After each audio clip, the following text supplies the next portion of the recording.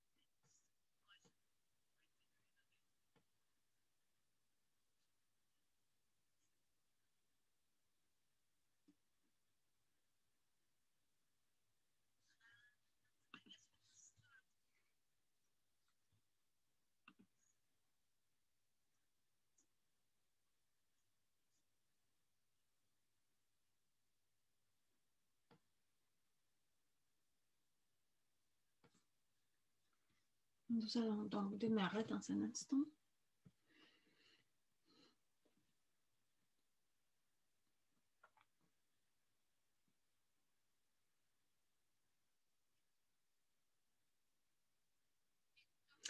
Bonjour, bonsoir. Il paraît que vous me voyez tous. En revanche, j'ai l'intention de donner la parole à Hanan parce que c'est elle qui est l'animatrice principale, en chef. Donc, je suis toujours à ses services, mais c'est elle qui va reprendre. Merci, Tatiana. J'attends un signe qu'on puisse commencer. Au moins, chez moi, il est 12h30. Donc, voilà, je pense qu'on est prêt pour partir, pour attaquer. C'est bien.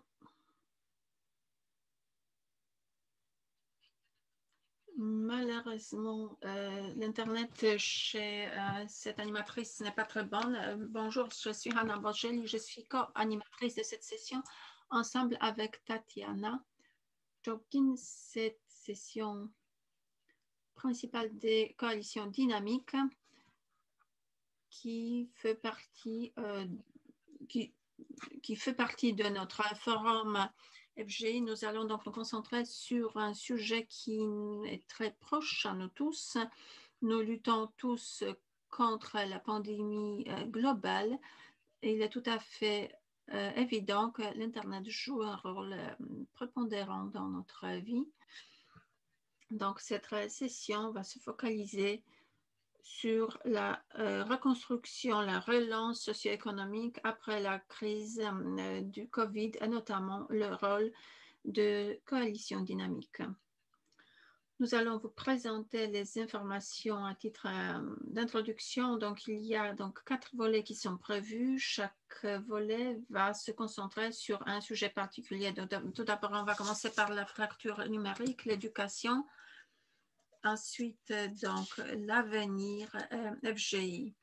Nous allons donc une discussion à plusieurs niveaux, à plusieurs dimensions. Nous allons donc essayer d'identifier l'avenir de l'Internet, son rôle après la pandémie, aussi le rôle des coalitions dynamiques pour garantir que toutes les affaires qui sont devant nous soient bien discutées, correctement discutées, qu'on sache comment gérer l'Internet, comment assurer une gouvernance correcte de l'Internet.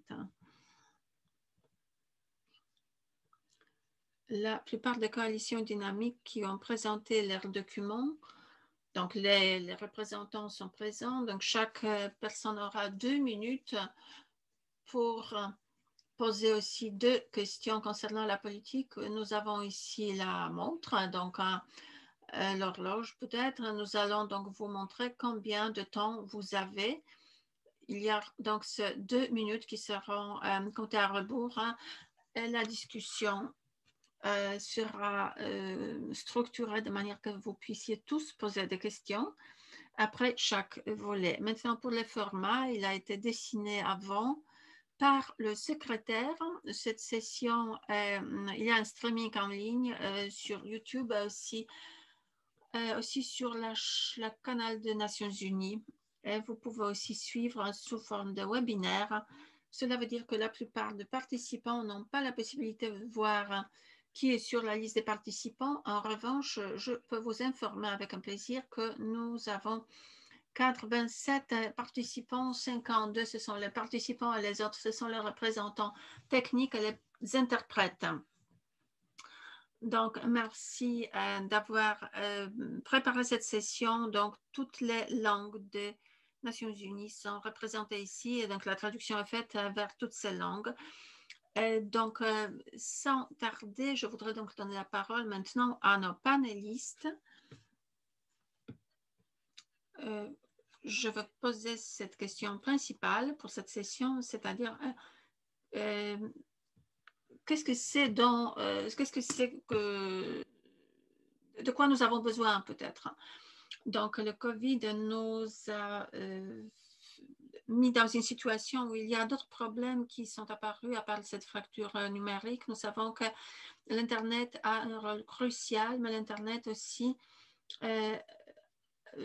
a pour effet la défavorisation de certaines populations. Nous avons des représentants de ces populations dans nos travaux. L'inclusion est vraiment cruciale dans tous ces travaux. Différents instruments étaient utilisés. Et la coalition dynamique, par exemple, qui s'occupait du sexe, aussi traitait cette thématique. Je voudrais commencer par SMITA, parce que normalement, on se met d'accord sur certaines priorités concernant le sexe. Donc, Smita, est-ce que tu peux nous dire, dans ton expérience et dans la coalition dynamique que tu mènes, quelles sont les priorités sur lesquelles le gouvernement devrait se concentrer pour résoudre les problèmes de la fracture numérique, notamment en ce qui concerne l'inégalité de sexe dans le contexte de Covid-19? Et je voudrais vous rappeler que pendant toutes les sessions, les panélistes sont demandés de présenter différentes recommandations politiques pour qu'on puisse après recueillir toutes ces informations et les présenter au secrétariat. Si vous pouvez, je voudrais que vous le preniez en compte parce que c'est une bonne solution. Alors, je donne la parole à Smita pour qu'elle nous dise quelles sont les priorités auxquelles devrait répondre le gouvernement pour répondre à la question de la fracture numérique liée au sexe. Merci. J'espère que vous m'entendez bien. Merci d'avoir posé cette question. Je pense que c'est aussi une très bonne façon de démarrer cette discussion. Pourquoi? Parce que nous sommes maintenant en mesure d'assurer un accès raisonnable pour tout le monde. Mais si nous parlons de la gouvernance, si nous parlons des informations, je pense que dans le contexte du Covid-19, ce qui se passait, c'est notamment ce que différents éléments très variés qui font partie de la réalité et qui sont liés à la fracture numérique ont pris l'importance. Donc, ce sont des choses qui n'existaient pas avant, mais nous commençons à les apercevoir.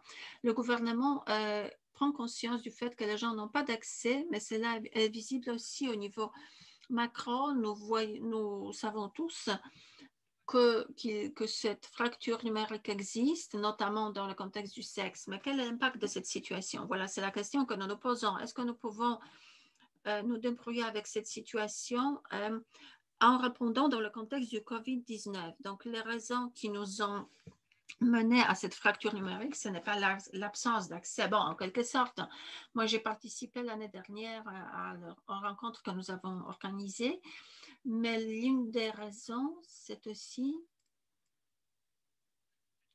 mais il y a de coupures de connexion parfois. Donc, en tout cas, il y a de problèmes avec les écoles et cela aussi a un impact sur l'accès. On a affaire à la misogynie, on a les barrières linguistiques. Tout cela aussi est lié au problème d'accès. Donc, si on ne résout pas ce problème, on ne pourra pas traiter d'autres questions. Cela a été déjà abordé. Et la question suivante, c'est lorsque nous parlons de cette fracture numérique, bien souvent, nous nous concentrons trop sur les choses qui existent dans notre agenda. Nous parlons des hommes, des femmes, mais si nous parlons du sexe, ce n'est pas uniquement ça, parce que dans la littérature, nous trouvons beaucoup plus d'informations. Nous savons que le sexe n'est pas uniquement la question du spectre, c'est aussi c'est tout un univers.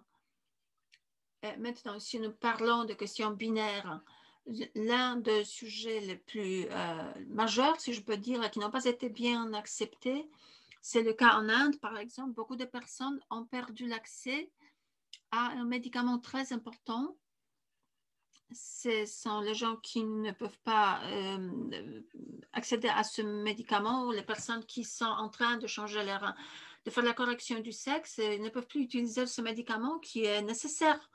Donc, il faut le dire de façon vraiment très claire, très ouverte. Et maintenant, la question est de remplir ce fossé. L'information, lorsque nous parlons du COVID, est vraiment cruciale. Beaucoup de gouvernements suivent les informations pour résoudre le problème du COVID. Mais comment les choses se passent dans le pays où beaucoup de personnes n'ont pas d'accès à Internet? Ils n'ont même pas d'accès au téléphone mobile. Il y a aussi des problèmes pour charger les mobiles, il y a le problème d'électricité. Donc, puisqu'il n'y a pas d'électricité, donc on ne peut pas charger le mobile. Voilà, donc tout cela est très important. J'espère qu'on pourra revenir à cette problématique pour que tu puisses nous dire davantage sur ce sujet que tu viens d'esquisser en début. Je voudrais aussi vous rappeler, il y a environ 70 personnes que vous pouvez poser des questions aux panélistes. Vous pouvez utiliser Q&A, la fonction Q&A qui est visible sur le Zoom en bas de l'écran et vous pouvez poser la question. En vous servant de cette fonction, nous voulons bien sûr que cette session soit la plus interactive possible. Donc, maintenant, je voudrais demander aux panélistes de ne pas dépasser 2 minutes. Maintenant, on passe à Jerry. Jerry travaille dans la coalition pour l'accès, pour qu'il nous dise un peu plus sur la façon dont la crise Covid-19 a attiré notre attention sur certains sujets qui sont liés au travail de cette coalition. Donc, quelles devraient être les priorités du gouvernement vu la crise que nous avons actuellement? Merci. Donnez-moi 30 secondes au moment où mon temps se termine. Je voudrais prévoir deux aspects variés. Donc, tout d'abord, il faut penser aux gens avec les handicaps, aux personnes handicapées et aussi les connexions. Tout cela est lié à la politique. Je voudrais dire au début que nous avons 3 milliards de personnes qui ont des handicaps, donc c'est une personne sur 7. C'est énorme, vraiment. Nous savons qu'il y a aussi que l'accès aux produits et aux services numériques a un grand avantage disproportionné à ceux qui ont cet accès. Aussi, cela crée une barrière énorme pour ceux qui n'ont pas d'accès. Cela est particulièrement vrai pour les personnes handicapées parce que ces personnes n'ont pas d'accès aux sources alternatives. Le Covid-19 a fait bouger des choses au niveau institutionnel, mais nous voulons aussi dire que les personnes avec les handicaps n'ont pas d'accès, y compris aux sites clés, aux services qui sont disponibles sur Internet, y compris les sites où vous pouvez par exemple faire des achats de courses par Internet. Les informations publiques qui sont liées au Covid-19 bien souvent sont aussi générées rapidement. Donc ici, c'est aussi, nous n'avons pas l'accès non plus. En ce qui concerne le soutien à l'éducation, à l'emploi, ici nous parlons de certaines choses, de certaines questions qui sont vraiment cruciales. On ne peut plus apprendre, par exemple, pendant le Covid où on ne peut pas travailler. Donc, on peut perdre la source de revenus et jusqu'à la fin de sa vie, on restera défavorisé. Les personnes avec un handicap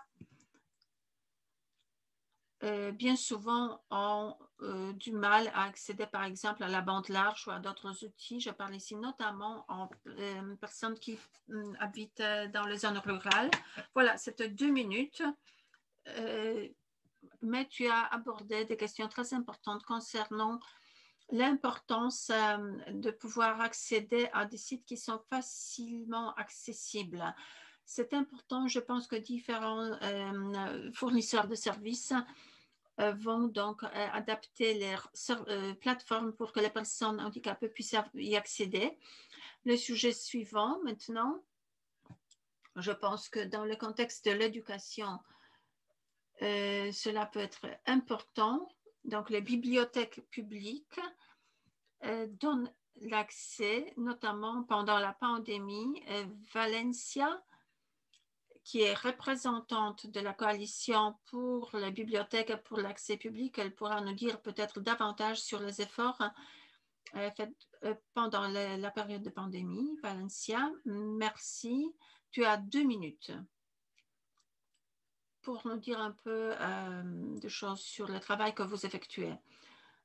Donc, notre coalition, lorsque nous regardons différents sites similaires en bibliothèque, ces sites se sont adaptés pour s'adapter. Donc, c'est sûr que les bibliothèques sont fermées, mais quand même, il y a ces solutions numériques. Donc, il y a 3 éléments clés que nous soulignons qui permettront d'utiliser bien l'Internet. Donc, c'est l'accès à l'Internet, ensuite la connexion et le contenu. Pour l'accès, ce qui est important, c'est de maintenir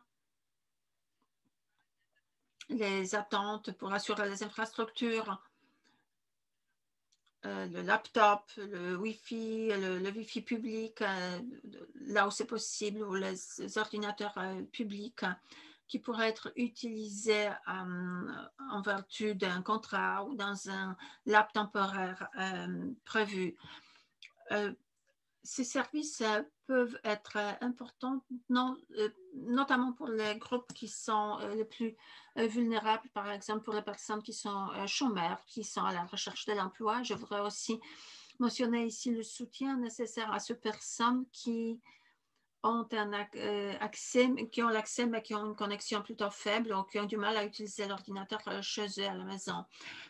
Et puis, la chose suivante, ce sont les capacités numériques. Donc, ce programme de capacité numérique pourrait être garanti à distance, par exemple pendant la session d'amélioration virtuelle, de ce qui est offert par les bibliothèques virtuelles dans différents pays du monde. Ce sont les capacités nécessaires qui doivent se concentrer sur certaines choses importantes pour soutenir, pour améliorer les compétences tout en suivant la structure de l'éducation traditionnelle. Et cela peut être important pour les personnes qui n'ont pas d'accès à ce type de compétences. Le troisième élément, ce sont le contenu numérique dans différents pays. Lorsque l'accès à Internet le permet, les bibliothèques observent une demande plus forte au contenu numérique.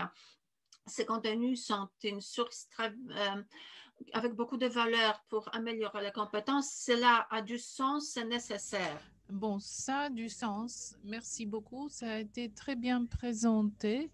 Alors maintenant, je voudrais que nos participants utilisent le chat, la section questions-réponses pour qu'il y ait une interaction. Maintenant, je voudrais qu'on s'exprime sur les recommandations pour les gouvernements. Qu'est-ce qui peut être changé dans le contexte de Covid-19?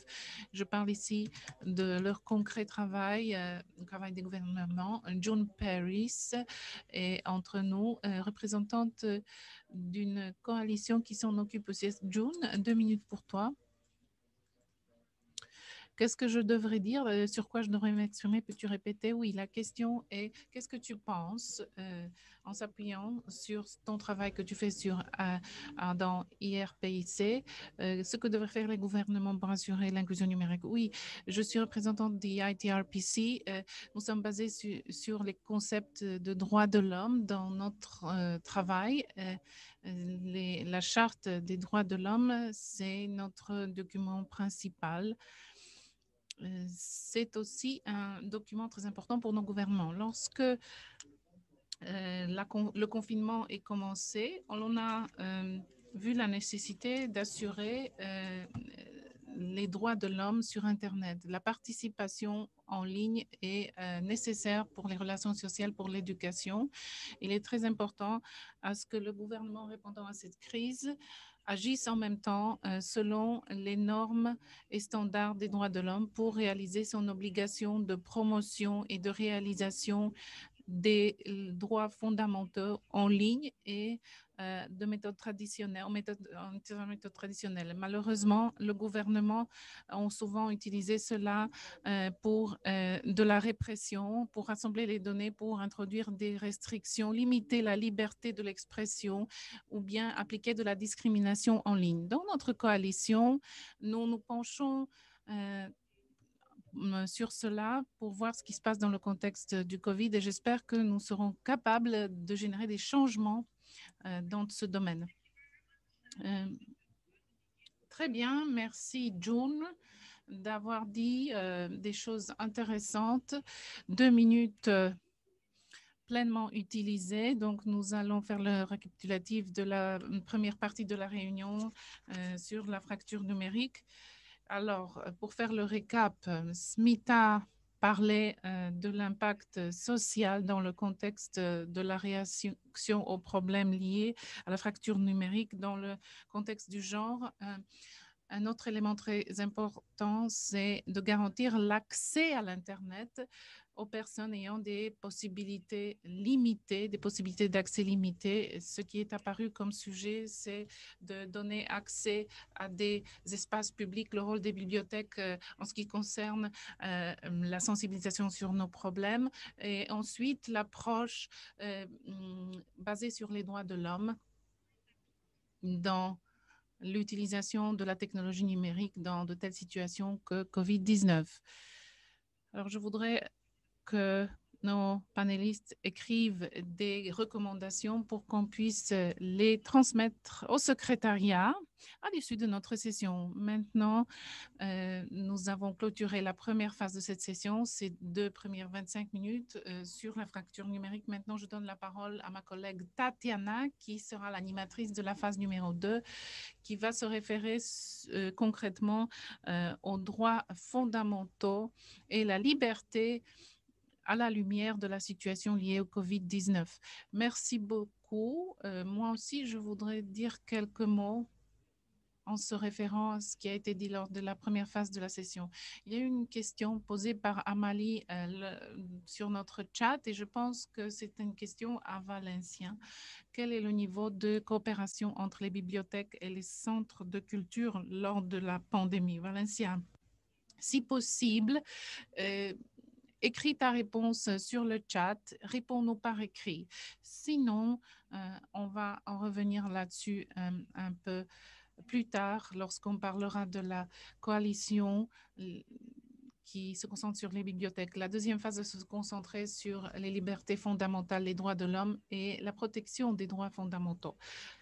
Ici, l'on voudrait se tourner vers les coalitions qui travaillent là-dessus. Je sais que chacune de nos coalitions travaille en se basant sur les droits fondamentaux et les droits de l'homme. Mais il y en a qui travaillent directement avec les droits de l'homme. Vous avez entendu ce qu'a dit June, c'est-à-dire comment les entreprises et les gouvernements s'occupent-ils de la promotion des droits de l'homme lors de la pandémie, mais ils ne le font pas toujours de façon correcte.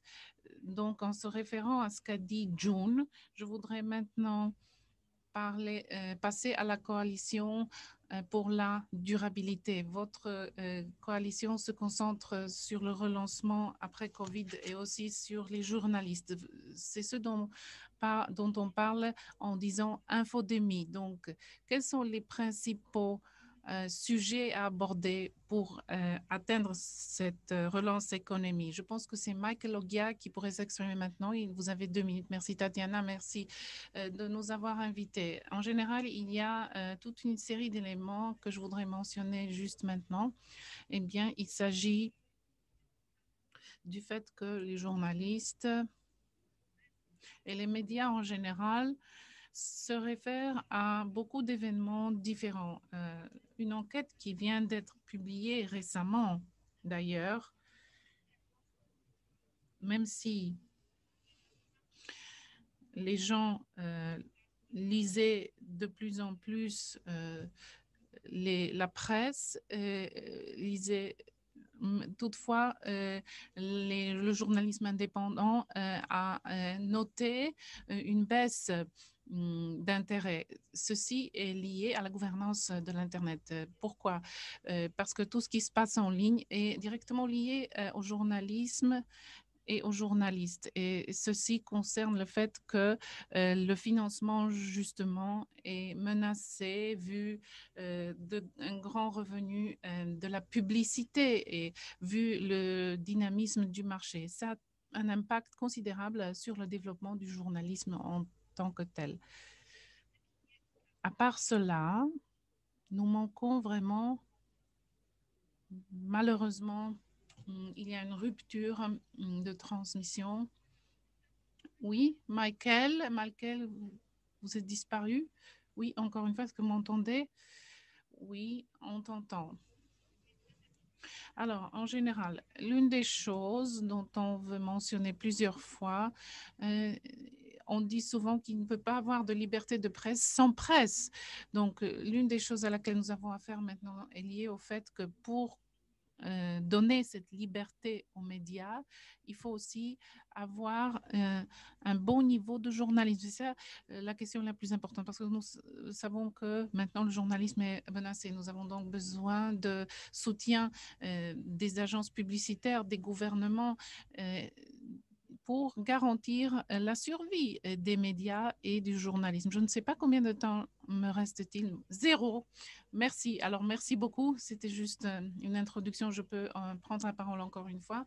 Merci, Michael. Je suis persuadée qu'on pourrait dire encore plus lors de la session questions-réponses. J'en suis sûre qu'il y en aura. Je crois qu'Olivier voudrait aussi s'exprimer. Oui. Ensuite, nous allons parler de la fracture numérique et les droits fondamentaux par rapport à ce qui a été déjà dit par nos intervenants. Après, on va passer à Olivier, mais avant de passer à Olivier, je voudrais donner la parole au groupe de la protection des droits de l'enfant. L'on entend beaucoup parler des droits de l'homme, mais à part cela, il y a un grand débat sur comment la pandémie impacte-t-elle les enfants, comment l'on pourrait donc protéger les enfants en ligne. Pourquoi l'on a besoin vraiment de telles coalitions? Je te donne la parole. Je voudrais connaître ton opinion là-dessus. Merci beaucoup, John. Oui, merci. J'ai eu la possibilité de soutenir Michael lors de la session précédente parce que nous soulevons justement souvent ce sujet des droits de l'homme. Comme ça a été déjà dit, c'est que le journalisme professionnel est toujours vivant, mais il faut payer pour ce journalisme. Moi, j'ai beaucoup d'abonnements, de souscriptions, mais ça coûte beaucoup. Les enfants, par contre, n'ont pas d'argent. Ils ne sont pas capables de payer pour écouter ou entendre la vérité. Ils ne peuvent pas se fier aux journalistes qui sont crédibles, qui agissent éthiquement. Alors, à ce moment-là, il faut leur donner accès à ce journalisme de haute qualité. Malheureusement, les plateformes en ligne n'appliquent pas de méthodes éthiques. Comme les enfants puissent de ces plateformes, les questions liées aux droits de l'homme sont étroitement liées aux droits de l'enfant. Donc, brièvement parlant, je suis tout à fait d'accord avec ce qui a été dit tout au début de la session par Smita. Ce qui a été montré par la crise Covid n'est rien de nouveau. Ce n'est que renforcer les choses qui avaient lieu jusqu'à maintenant. Il y a beaucoup d'appels à la ligne bleue, beaucoup plus, une augmentation de 60% d'appels de la part des enfants. Ce sont des enfants qui ne gèrent pas la situation liée à leur scolarité en ligne, par exemple. Beaucoup d'enfants en Grande-Bretagne, par exemple, n'ont pas de connexion à l'Internet ou d'outils nécessaires pour travailler en ligne. Aux États-Unis, c'est 9 millions d'enfants qui n'ont pas d'accès à l'Internet du tout. Et on parle ici de 2 pays les plus riches du monde. Maintenant, pensons ce qui se passe dans d'autres pays du monde, des pays qui sont plus défavorisés. Posséder un téléphone portable n'est pas suffisant pour faire ses devoirs en chimie, par exemple. Ce n'est pas suffisant pour rédiger un texte littéraire. Covid nous a montré ce que nous savions déjà, mais il n'a que renforcé cela et augmenté l'échelle de tout ce phénomène. Merci beaucoup. Tu as épuisé ton temps. Merci beaucoup. On va revenir encore vers toi. On va revenir vers John lors de la discussion. Maintenant, Olivier de la coalition dynamique. Olivier, je sais que votre coalition qui s'occupe des valeurs d'Internet de base gère, à vrai dire, tout ce qui se réfère à l'Internet. Bien sûr, il y a des règles spécifiques parce que vous avez parlé des interventions liées aux enfants, au journalisme, aux droits fondamentaux. Comment ce travail lié aux valeurs de base sur Internet peut-il soutenir tous les autres aspects? Quel lien à faire entre tout ça? Merci, Tatiana. J'ai entendu aujourd'hui des propos très intéressants. Notre coalition dynamique se concentre surtout sur des questions techniques liées au fonctionnement de l'Internet, c'est-à-dire ces valeurs de base, les valeurs techniques sur lesquelles est basé l'Internet. Ce sont toutes ces règles liées à l'ouverture de l'Internet, au manque de discrimination, etc. Mais malheureusement, ce que l'on peut voir maintenant, actuellement, c'est que les gouvernements, souvent, font l'inverse de ce qu'ils doivent faire. Il y a eu beaucoup de coalitions qui disaient que le problème de base, c'était l'accès aux enfants et aux adultes à l'Internet. Pour ceux qui n'ont pas d'accès maintenant, la pandémie du Covid a tout transféré en ligne, presque tout. Donc, au lieu de se concentrer sur cela, les gouvernements ne se concentrent pas sur les choses qu'ils devraient faire. Donc, dans le cadre de notre coalition et dans le cadre d'autres coalitions, nous avons travaillé sur le contrôle de l'Internet qui est exagéré parce que ce contrôle exagéré de l'Internet freine l'opposition politique. Beaucoup peut se faire, bien sûr. Par exemple, avec l'utilisation de l'intelligence artificielle, la fragmentation de l'Internet, les firewalls nationaux, la priorisation des données. Nous savons qu'il faut avoir de l'impact sur ce trafic sur Internet. Mais si c'est utilisé du point de vue politique pour s'assurer une sorte d'avantage compétitif, surtout d'avantage pour des entreprises les plus grandes au profit des voix qui comptent moins, eh bien, tout ça porte atteinte aux valeurs de base de l'Internet. Telle est notre conviction. Des coalitions ont déjà signé notre position. La coalition sur la gestion de l'Internet et l'Internet des choses, ils ont tous souscrit à notre déclaration. Merci, Olivier, d'avoir respecté le cadre temporel, ce qui nous donne maintenant un peu de temps pour débattre. J'espère que certains panélistes pourront encore s'exprimer avant de passer à cela. Je pense que beaucoup de valeurs et droits fondamentaux et problèmes avec ces droits apparaissent aussi sur le chat. On parle des problèmes de sexe, de genre. Ici, on voit l'impact de tout cela sur la situation actuelle. Je voudrais poser la question à Smith. Après avoir écouté nos trois panélistes qui parlaient de la protection des droits fondamentaux sur Internet, est-ce que voudrais-tu ajouter quelque chose? Oui, merci.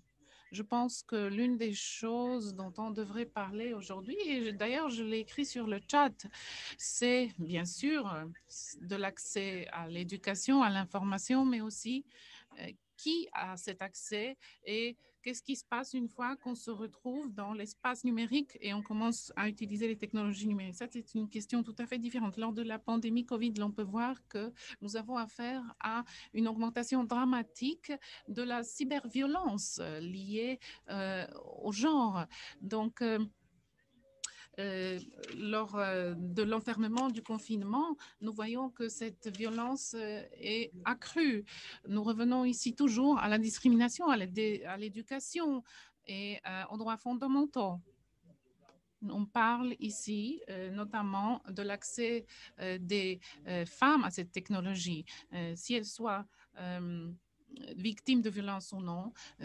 Si par exemple, il ne s'agit pas de dire à quelqu'un n'utilise pas ton téléphone portable parce que tu es victime de violence. Ça ne suffit pas. Lorsqu'on parle de ce droit à l'accès à l'Internet, eh bien, l'on parle ici sur le forum de l'IGF où on doit parler de cela, bien sûr, mais il y a une question si c'est un accès difficile ou facile. Par exemple, certaines personnes ne parlent pas anglais ni aucune langue officielle de l'ONU. Il y a beaucoup de langues qui ne sont pas sur la liste officielle de l'ONU.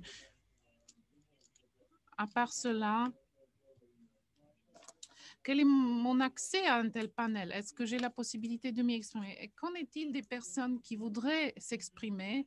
Par exemple, les instituteurs, les professeurs des petits villages, ils devraient aussi avoir la possibilité de s'exprimer. Les journalistes de petits villages qui ne parlent pas anglais, eux aussi ont le droit de s'exprimer. Mais je voudrais ici... Moi, j'ai dû, par exemple, cliquer 5 différents liens pour se connecter à cette réunion. Déjà, en s'enregistrant sur l'IGF, j'avais des problèmes pour s'enregistrer. Donc, pas toutes les personnes ont cette possibilité de, par exemple, remplir le questionnaire de façon correcte. Donc, lorsqu'on parle de valeurs fondamentales, il faut penser à toutes ces choses-là, c'est-à-dire ce que l'on pourrait faire mieux. Une question, c'est notre intention et d'autre part, c'est les actions qui doivent suivre. Je vois que ce qu'écrit John sur le chat. Bon, John, est-ce que tu voudrais rajouter encore une chose parce que toutes ces questions liées aux droits des enfants, aux droits fondamentaux et l'accès, tout ceci, ça forme un puzzle. Oui, John, je n'ai plus rien à ajouter en fait, à part ce que j'ai écrit sur le chat. J'ai été impressionnée par la présentation de Michael. Malheureusement, nous n'avons pas vraiment suffisamment de temps pour en parler plus. Eh bien, les systèmes pour lesquels il faudra payer, eh bien, pour les enfants, ils n'ont pas pourquoi payer parce qu'ils lisent des messages erronés. Par exemple, ils lisent que l'Holocauste n'a pas eu lieu ou par exemple, ils lisent que c'est l'Amérique qui a gagné la Deuxième Guerre mondiale avec aucune participation de l'Union soviétique. Quand faut-il faire? Mais ici, il faut s'occuper des droits de l'homme, des droits de l'enfant. Si les organisations ne peuvent rien faire, ben, on perd du temps. John. Nous avons donc quelques instants pour parler, pour échanger un peu. Michael, je te donne la parole maintenant. Est-ce que tu trouves que la gestion de l'Internet peut être utile dans ce sens? Oui, oui, bien sûr que oui. L'une des choses que nous devons identifier et comprendre en ce qui concerne le journalisme et le développement durable, s'il y a beaucoup d'éléments qui se superposent, ce n'est pas uniquement un groupe d'entités qui doivent être impliquées dans cette conversation pour devenir le levier de changement. Nous avons besoin de forts communs.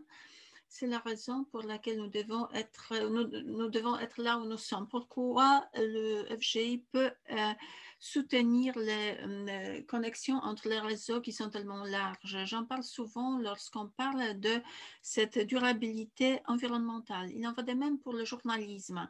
Par exemple, qu'est-ce que nous avons fait? En début de cette année, nous avons publié un appel conjoint signé par plus de 80 organisations, un appel pour avoir des recommandations auprès de parties prenantes dans tout le secteur pour que les parties prenantes prennent des engagements.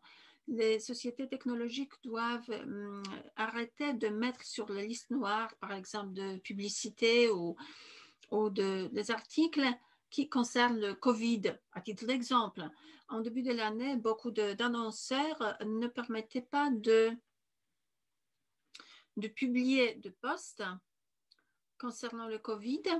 Il n'était donc pas possible d'utiliser certaines marques, certains noms dans ces publications, ce qui, bien sûr, n'était pas profitable pour le bon journalisme, le journalisme de valeur. Donc, ça, c'est une chose que nous pouvons faire, mais les exemples sont multiples. Je pourrais donc, par exemple, souligner le besoin de pouvoir élargir constamment l'accès. Ça, c'est vraiment critique. Aussi, si nous parlons de cette demande en journalisme, il y a ce fort besoin d'avoir des discussions pour savoir ce que la société technologique ou le gouvernement pourrait faire pour soutenir nos actions, notamment en termes de finances. Nous pouvons donc faire beaucoup. C'est pourquoi notre coalition en faveur de la durabilité trouve que c'est très important d'impliquer les médias dans la discussion et la discussion concernant la politique, même si dans le passé nous avons été exclus, ce n'était même peut-être pas intentionnel, mais maintenant il faut nous donner aussi la parole. Merci. Michael, nous avons toujours quelques minutes dans le cadre de cette session. C'est John qui voulait ajouter un mot, je pense. Où se trouve la majorité, la plupart d'argent et donc ce qui vient de la publicité, ça se trouve où maintenant? Ce n'est pas dans la poche de quiconque maintenant parmi les personnes ici présentes.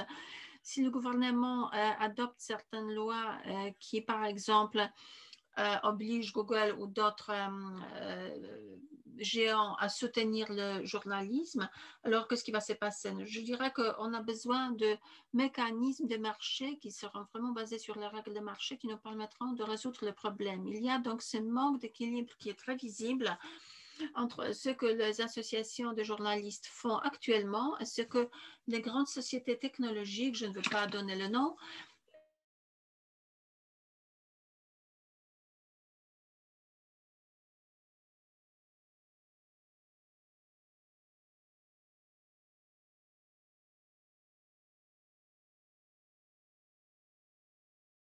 don't see, of course, I welcome dialogue, but I don't really see any significant changes happening without more concerted regulation. Michael, you did see that Facebook threatened to withdraw all of its services from Australia if they promised to go ahead with those laws.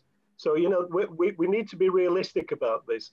2 or 3 small companies are doing all the damage, and they are not involved in this discussion. Hello, dear panelists. I'm going to wrap up this discussion right now. And Mariana, actually, you got it right on the chat. I was going to give a floor. We still have a couple of minutes left to DC on human rights and principles. And I was going to call either Mariana or Minda or somebody. Please, the floor is yours for the next 2 minutes. June, is that okay? Just checking with June, is that okay? Just, we haven't queued ourselves offline. Thank you very much. I only have, yes. This issue around right to access to the internet, as Michael quite rightly, start my video, sorry. Hi. As Michael quite rightly says, these are cross-cutting issues, and why this DC main session is so important underscores how cross-cutting the issues are. Access is more than pushing a button. Access is more than entering your details. Access begins once you've entered your detail. The other A word is availability. And Michael's underscoring the fact that we have less and less availability of rich, diverse forms of information. And the Charter of Human Rights and Principles for the Internet, which is 10 years old, underscores this within its Article 6 freedom of expression by including the right to information. A 5-year-old has a right to information, as that's laid out by UN charters and covenants.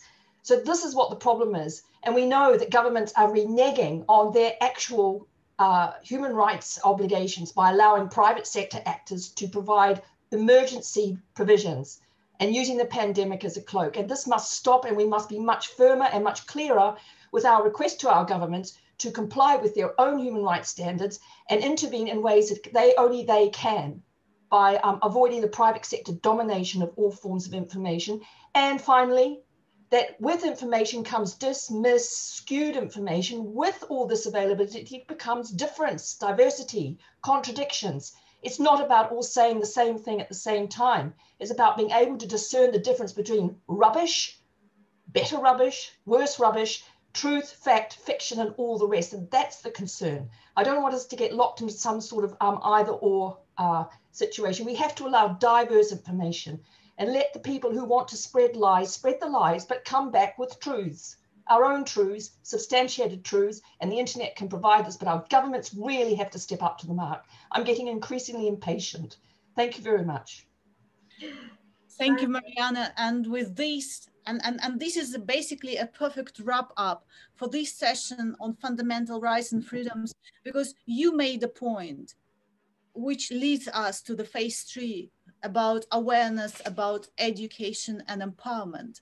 And I will give the floor back to Hanan, who will moderate the next phase of this session. Thank you. Thank you very much, Tatiana, and all the speakers about that passionate, plea. We do have various contributions which touch closely on the key, issues that we're facing as humans and as internet users. So yeah, the role of the media is very important, and that takes me to flip, the coin and take us to another important segment of the society. And that speaks to, the next phase of this session, and specifically the role of youth when it comes to how they have been, tackling the issue of digital inclusion in the era of Covid-19. And I'm really intrigued to invite Gustav to this conversation so he can take us through, what is the other side of the coin, of this pandemic, and from the perspective of the youth. So Gustav is representing the coalition of youth in the IGF. Gustav, I'm not sure if you can hear me. Hello, I already have my time here. Thank you. I first have to agree with all the points presented before. If anything, I would really highlight that maybe a way to summarize what was discussed so far is that the COVID pandemic potentialized pre-existing inequalities across the board, all of them. Economic inequalities, even in age and even in access, mainly in access. And not only that, when it comes to the youth, in education in particular, political issues, national political issues, election issues took precedence over the essential things that are important to our youth, to our education. Basically, the youth became absolutely secondary. The whole next generation became completely secondary to all these political issues going on around the world, mainly, and we can see this in elections even today. Not only that, one of the things we identified in a workshop in the Brazilian IGF is that going forward, internet governance, as in the holistic understanding of what the internet is and the role it has in society and in professional world is no longer something which people cannot know. It is becoming increasingly pressing that educating people about what the internet is, how it works, and even platforms and all these issues we are facing with disinformation. This is necessary. This is necessary in universities, in basic education. This is no longer something which we can keep in a specific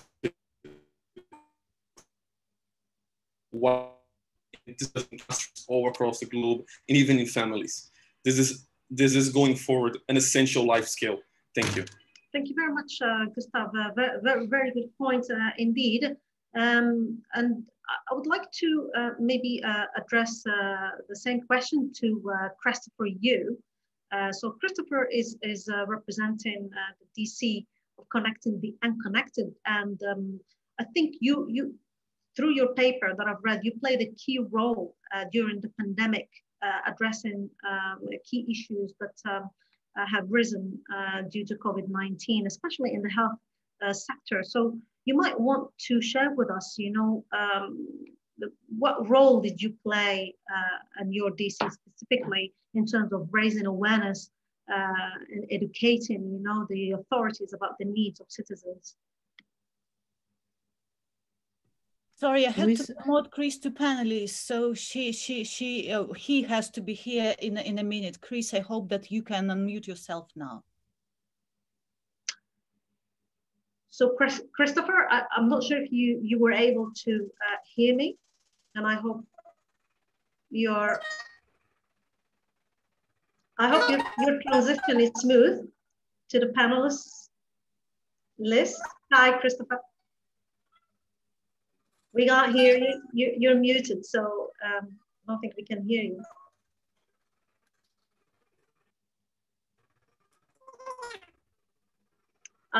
Unfortunately, your voice is not coming, at least to me. I can't hear you. So maybe we can, you can sort out your technical issue with the microphone, and we'll come back to you. But we would like to hear more of the work that you're doing in your dynamic coalition with regards to raising awareness on specific issues. I have to go back now to Jerry. Jerry, so I know that you're doing a lot of the work on the ground. Meanwhile, Christopher is back. Jerry, if you would like maybe to take us through your efforts, you know, to raise awareness and play your educational card when it comes to addressing digital inclusion issues. Thank you. One of the things that we want to raise awareness is that we're not the only people who are saying that inclusion of people with disabilities is good for society. All of society is saying that, and I want to give some examples of that. The UN General Secretary, Antonio Guterres, launched the UN Disability Inclusion Strategy in 2019. He stated, when we remove policies or obstacles for opportunities for people with disabilities, the whole world benefits. Accenture launched a report in December 2018 called let me just check the name, Getting to Equal. And what that showed was the economic benefits to organizations of including people with disabilities as employees and making their products accessible to society in general. There's an economic benefit to those organizations. Of course, there's the UN Convention on the Rights of Persons with Disabilities. Of course, people with disabilities are mentioned 7 times in the Sustainable Development Goals. The roadmap to equality and sustainability includes the 1.3 billion people with disabilities, but it is of benefit to all of society. And that's one of the main things that we're raising. Let me give you a small example just before we go. This IGF that we're attending, there are hundreds of sessions. And if you were trying to watch all those on video to get an idea of what's going on, it would take you 3 years, 2 years, who knows? But because there are captioning there, which were originally done for people who are deaf, you can now search through those. You can do automated searches. You can search for common themes through different things much more easily. that benefits everyone, not just people with disabilities. I'll leave it at that for now. Thank you very much, Jerry. And I'm going to go back to Christopher, who is up and running, I think. And we would like to hear from you on the role you're playing in terms of raising awareness with the communities that you're working with. Hi, Christopher. It's good to see you. So the floor is yours. Can you hear me now? Loud and clear. Terrific. Well, thank you very much. We are delighted to be here representing the Dynamic Coalition on Innovative Approaches to Connecting the Unconnected. We continue our work trying to try to avoid reinventing the wheel, to learn from the wonderful work that people are doing all over the world, but are convinced that unfortunately, very little information or data is collected on their successes or failures, which means that everyone is pretty much starting from scratch. And unfortunately, also, what little data is being collected does not allow for cross-project comparisons. The heart of the work is a database we've amassed of over 1,100 innovative ways to connect people to the internet, both by increasing connectivity, but also of overcoming demand side obstacles such as digital literacy and the like. And gender disability access, as Jerry mentions, senior access, any one of a number of dimensions. We then reached out to all 1,100 of the initiatives we identified and have now conducted case study interviews with everyone who consented. They're at 125. All these are available on oneworldconnected.org. And we're trying to create an information base that will help to give insights to people all over the world, give new ideas about new ways to try, but also information on what's working and what's not working. Because many people, what you'll find is published, are too busy. The people who are doing this in the field don't have time to document what they're doing. And what is documented often is perceived success stories without much attention to failure stories, and there can be as important for learning from project to project as anything. Based on my understanding of this meeting, and I apologize if I got the time wrong because I thought that I was joining just before it began, I was asked to address in particular issues surrounding education, which has been one of the focuses of the Dynamic Coalition's work. In fact, we participated in two major international efforts. One is GIGA, the initiative to connect every school, convened by UNICEF and the International Telecommunications Union. And there's a project led by Tim Unwin, a professor in the UK, and the EdTech Hub called Education for the Most Marginalized in the Post-Covid-19. And what we've really learned as a wonderful case study of the importance of the work that the IGF is doing is that the internet connectivity is critical. If that's never been, anyone who has school-age children or involved in education has become aware that the pandemic really threw a huge spotlight on the necessity of internet connectivity. It's a really wonderful chance to understand its importance. And what we've learned, among other things, is that the pandemic has actually exacerbated learning inequalities. In July, Kenya candidly admitted that they had lost the academic year and has conceded that they will reopen in 2021, but had no real way to effectively conduct education for its students for most of that year. So there are alarming problems, but at the same time, we've seen a number of very innovative responses and solutions, which have been tremendous. It's a wonderful chance to learn, a wonderful chance to try new things, and necessity being the mother of invention. What you see is an outpouring of really fascinating efforts to expand internet connectivity with the urgency of the need to educate people. Many joint efforts with the private sector, with initiatives being launched all over the world. But for example, in South Africa alone, they allocated additional spectrum to wireless broadband. They subsidized data, provided data, laptops, tablets to make this possible. And a very common phenomenon all over the world, South Africa zero-rated educational content to make it easier to access. And these were all very interesting, innovative responses that we thought was incredibly beneficial. Interestingly, also, we learned that there are a number of prerequisites for delivering education online. There's a bunch of, the easiest one for all of us to understand is the necessity of internet connectivity for students. And so First, it has to exist. It also has to be affordable. But we also learned that quality matters a great deal. We see in the middle of the pandemic, because of the multiple uses, there was a spike in usage, and that would cause slowdowns in a number of countries. And that, in fact, we saw even countries with connectivity. The story that sticks with me most vividly is Italy. They have a good base level connectivity, but not enough to support the video learning, the submission of assignments and the like that really brought things down.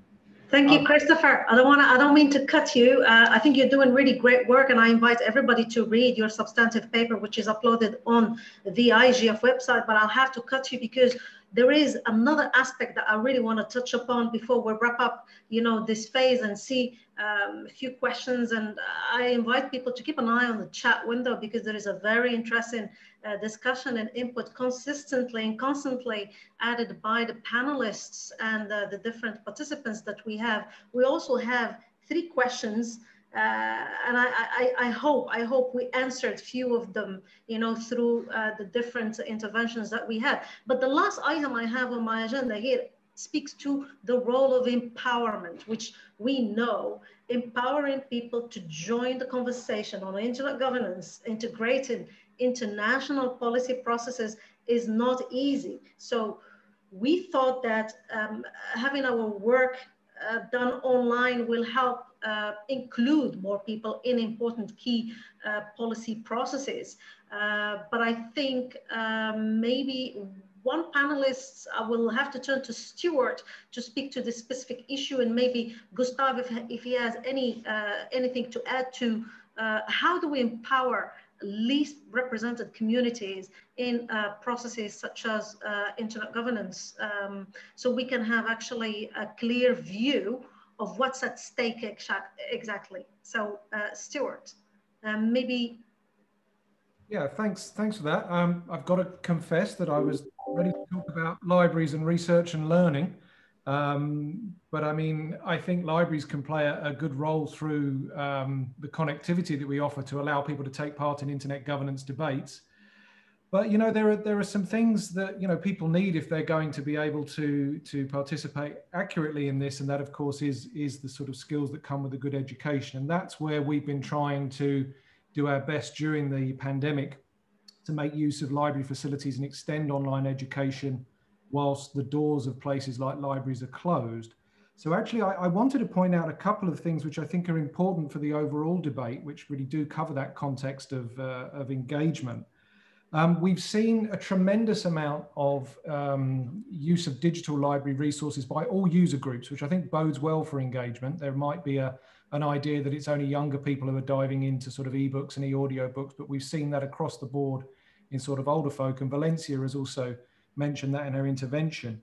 But we've seen this big shift to online education, online research and learning, which Christopher was alluding to as well. And it's there that I actually want to point out some things which I think we need to keep a very close eye on as we're going forward, because there are problems.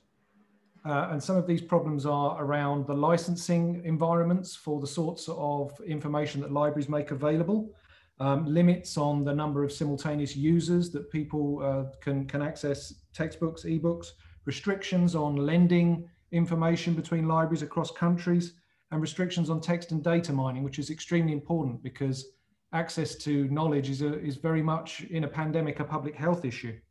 There are major issues around the costs of things like electronic textbooks. I'm going to place a link in the chat in a moment, which will let you see the massive differences between a cost of a print book and an electronic book. And then there's huge issues around copyright.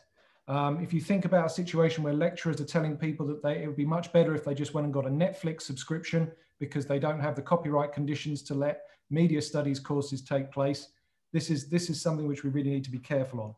So in terms of what we want in policy recommendations, we need clarity on the exceptions and limitations that we can use for online education and the things that libraries can provide.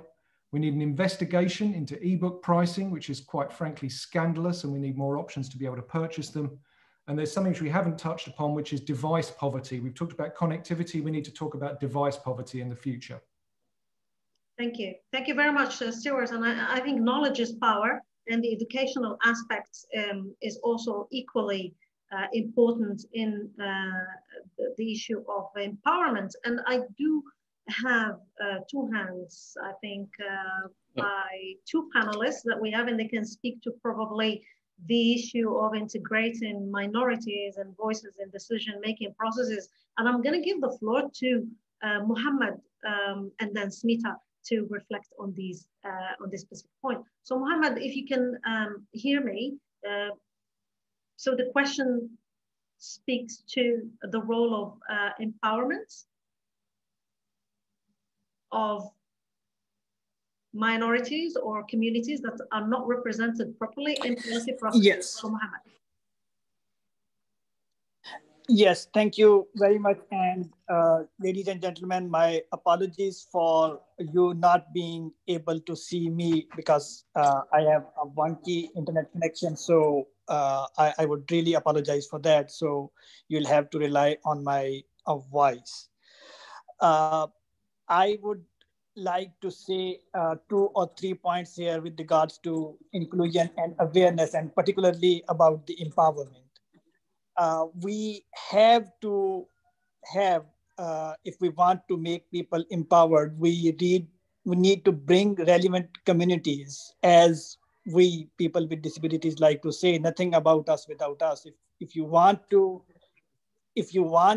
have a discussion about person with disabilities, you need to bring people with disabilities actual onto the table for having these kind of discussions about their issues. With regards to that dynamic relation on accessibility and disability this year, since we were hearing that this IGF is going to go online, we, thanks to a grant from Google and Windsurf, we supported people with disabilities with regards to internet connectivity. We provided fellowships to enable people with disabilities with regards to accessing the internet and availing the opportunity to attend IGF. We also organized a hub in Hague to person with disabilities, which were also supported by the grant provided by Google and Windsurf. So thanks, hats off to that. We would also provide some travel grants if the next year IGF goes back to in-person participation. There would be some travel funds as well. Thank you very much. Thank you. We would definitely provide. Sorry to cut you. Your 2 minutes is up, but you made some concrete suggestions on how to include, to basically guarantee more inclusion in general. And we would like to receive your contribution, specific recommendation in writing so we can put it forward. And I'll give the floor to Smita because I know she'll definitely have something to say about empowerment of minorities in general. Hi, thank you very much. I think one of the things that we really need in terms of bringing in more people to these conversations, one thing which I have 2 points to make. One is that I think one of the reasons why people may feel a little distant from conversations around IGF and similar spaces, policy spaces, is because they cannot connect it to their ground realities, right? If you cannot connect with people on what is actually happening to them, if you cannot convey why these policies matter to them in an everyday life, why will they care about it, right? Until we get people to care, policies and guidelines, all of these would just remain words in the cloud, pun intended. And second thing is that in a lot of conversations, what happens, especially with regards to marginalized communities and women and other gender and sexual minorities, persons with disability, those who don't speak English, all of this, is that we constantly remain in this crisis intervention mode. Like we talk about these issues only when problems arise. Gender came into IGF spaces only because online violence grew to the point where you couldn't ignore it. And there were people much more smarter and wiser than me who spoke about it and made an initiative to bring it to internet governance spaces. But we cannot continue and to stop in only violence-centric conversations, right? You need pleasure, you need access to digital spaces and technology for fun. You need access to it so that you can do what you want in these spaces, right? And policies need to support this. I don't want a policy only to protect me. I want a policy which will allow me to have fun, right? And the demands for this from marginalized communities come in a form of, it's almost like an audacity to demand equality, right? And this equality to loiter on online spaces, the equality to participate in policy and bring up topics that are relevant to you, which may affect my access tomorrow. And I think that is the way we can actually bring in more people. Thank you very much, Lisa. Very concrete suggestions and inputs as usual. Thank you very much. And I think with that, I am going to wrap up the section on empowerment and education. And we will have to spend the last 20 minutes of this session talking about the future of the IGF and the contribution of the DCs. So Tatiana will be moderating that specific phase. I just want to say something. The last note is, it is very important that at this point, the IGF works on cross-fertilization of ideas between the different segments that are not represented. And I've received information yesterday that the high-level roundtable, which included parliamentarians, would like to collaborate with the DCs. And I think this is good news, because then you can actually work with various MPs on specific issues to advocate on whatever at stake on the ground, on the floor, to make sure that your voice is heard. And with that, I will pass the floor to Tatiana. Thank you, Hanan. And as you said, we want to ensure that all the voices are heard. And I know that Gustavo wanted to make the last point about the previous phase. So Gustavo, I will give you 2 minutes. I know that you watch the time, so please do. So we will make sure that it's early.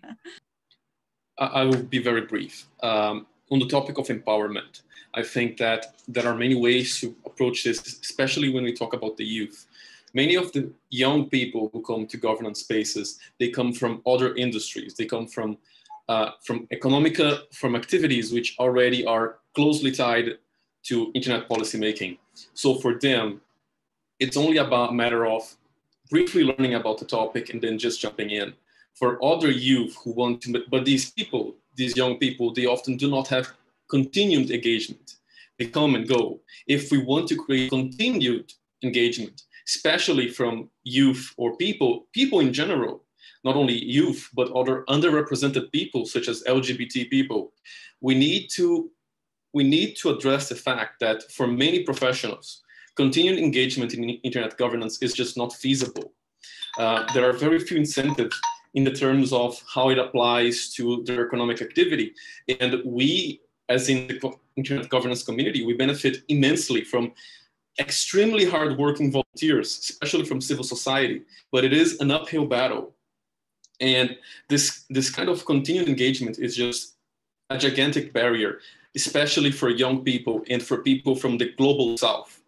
It is when you have so many other professional obligations, when just making enough to live by is so difficult. It is very difficult to justify this kind of engagement with global policymaking. Thank you. Thank you, Gustavo, and thank you for building yet another bridge from our previous discussion to the wrapping up phase of this session. And we are going to talk about the future of the IGF. What can the IGF community do to make the IGF a catalyst, a cause for these quantum changes during pandemic and post-pandemic? And is IGF doing enough? And I would like, we have 2 speakers in my mind for this session, for this phase of the session. And I would like to actually, we wrapped up the previous one with youth. And I would like to give the floor to another speaker from youth, to Aileen. Aileen, what is your take on this? What is the future of the IGF in this regard? Thank you very much, Tatiana. I'm going to be as short as possible. So from the Youth Coalition, we have been seeing that the current situation is that the DCs have been a key player in the internet governance ecosystem. We have been discussing on the most pressing issues, especially from the Youth Coalition, where we have put the topic of the table of which is the role that we have as youth and how we want to play it and to gain more visibility empowering the next generation of leaders within the IGF IG environment. A good example of this is how we have been working closely with the Internet Society to build a mentorship training for the Internet Society's IGF Youth Ambassadors of this year, because we believe that we need more voices that can to give more voices who can give a proper treatment of the topics that matter to us in forums like the IGF. This has been part of our efforts targeting youth and participating at the youth engagement strategy.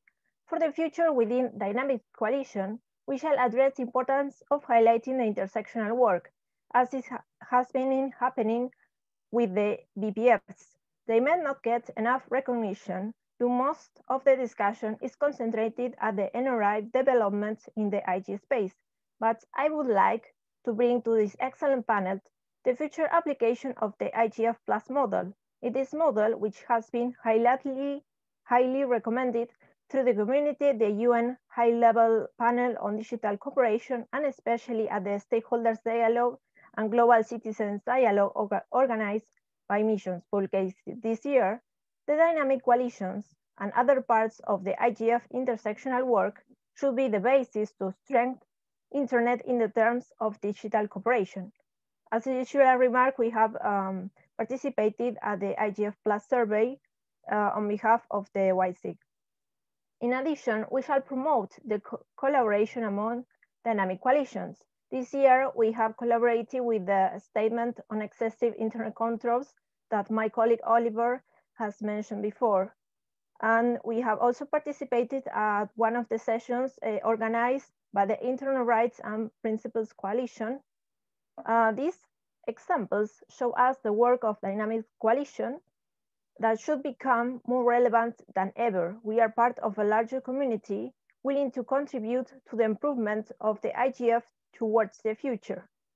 Finally, I would like to remark that it is essential to have representation of youth, including youth parliamentarians at the IGF intersectional activities.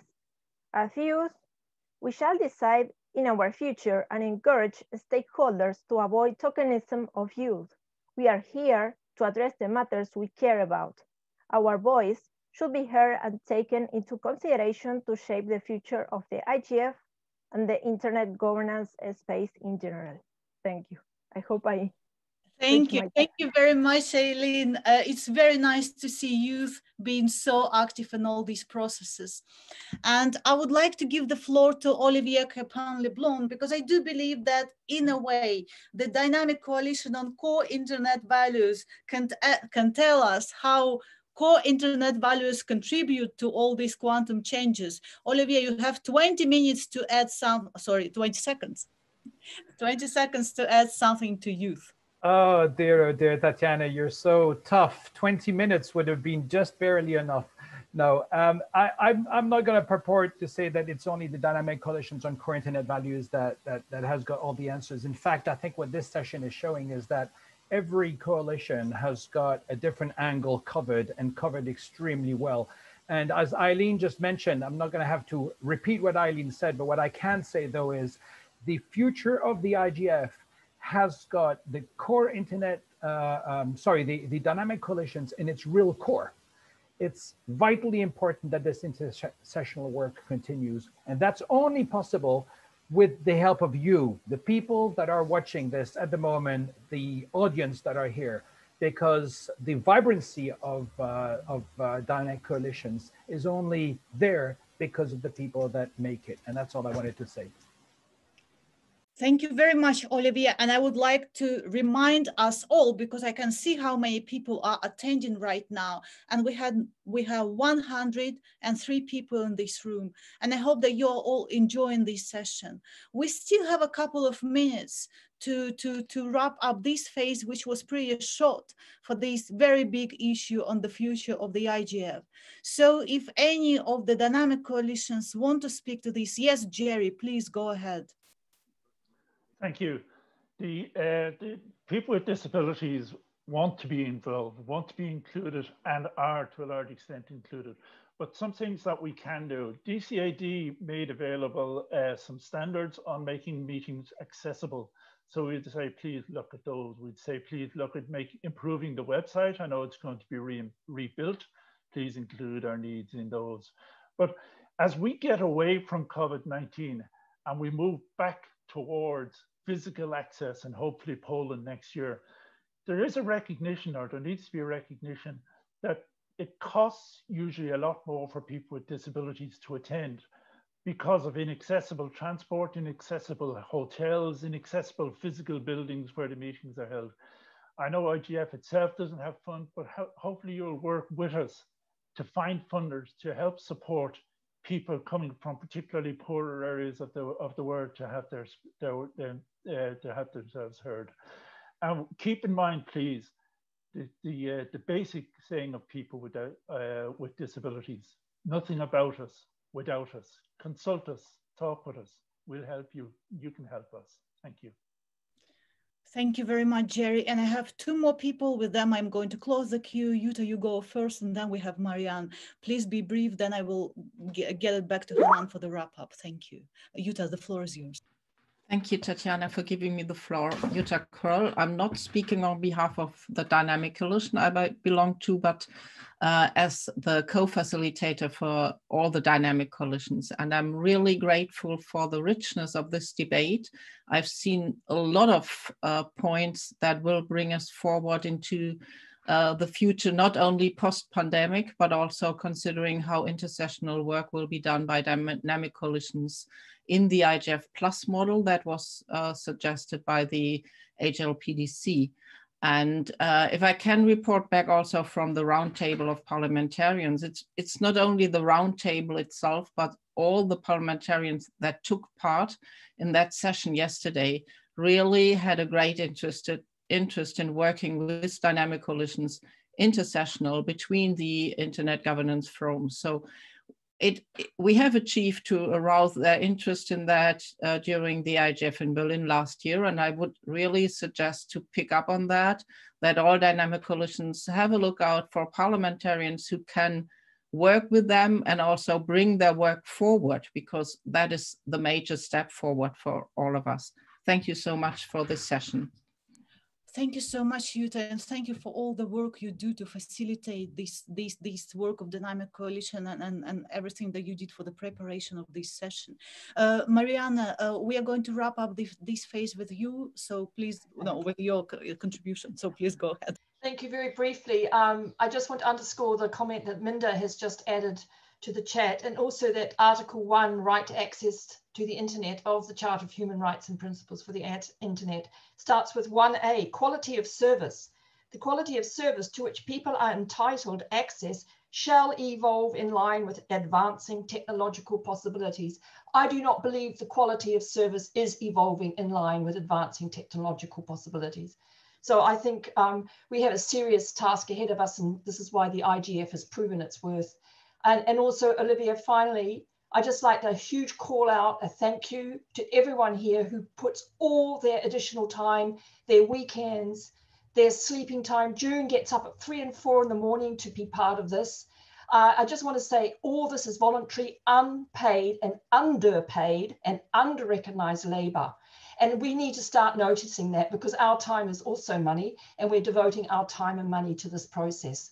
So I want to thank everyone for all their time and all the extra hours they're doing and have done. That includes you, Jutta, and the organising committee for this DC main session, and our professional paid support teams as well. And let's give the IGF more money, more resources, and more grunt, because we make it. So show us what you're worth and put your money where your mouth is, governments, private sector, technical communities, and anyone with any money, and give it to us without strings attached. Otherwise, you're not worth your salt. Thank you. Thank you very much, Mariana. And I want to tell that the number of attendees is raising. So there are 107 people who heard your intervention. And with this, I'm going to give it back to Hanan for the wrap up. Hanan, it's yours now. Thank you very much, Tatiana. Thank you to all the panelists and the vibrant attendees of the session who made the discussion really interesting. It's we're lucky that we have a transcript, and I think we can always go back to look at all the contributions across the board, you know, throughout the whole of the phases, you know, that we had during this session, so we can actually have a concise, you know, summary of all the recommendations. And also, I would like to thank the, what do you call that, the godfather and the godmother of the intersessional work specific to the DC work, and that is Marcus Kummer and Jutta for their encouragements and all the work that is being done by the DCs themselves. I know what it takes because I co-chaired one of them, and I understand inside out how they can influence policy making processes in various contexts. So I would encourage people to choose the topic that is close to their heart and join the DC work, because it speaks to the heart, to the core of the issues that we tackle in the IG debate. And there is a little bit of everything for everyone. And you know, for the people who are asking how to join the DCs, I invite you to check the Internet Governance website secretariat. There is a mailing list for each DC, and you can actually choose which one that speaks to you most, so you can join the work. It's unpaid work, it's voluntary, it feeds usually to the full-time job of each one of us somehow. Just to underscore that none of us is paid, we're just doing this because we love what we're doing. We would like to contribute to enriching the agenda of the IGF and make it more substantive and meaningful. And I guess the sum up of this session, you know, speaks to us all. We know that youth has a role to play.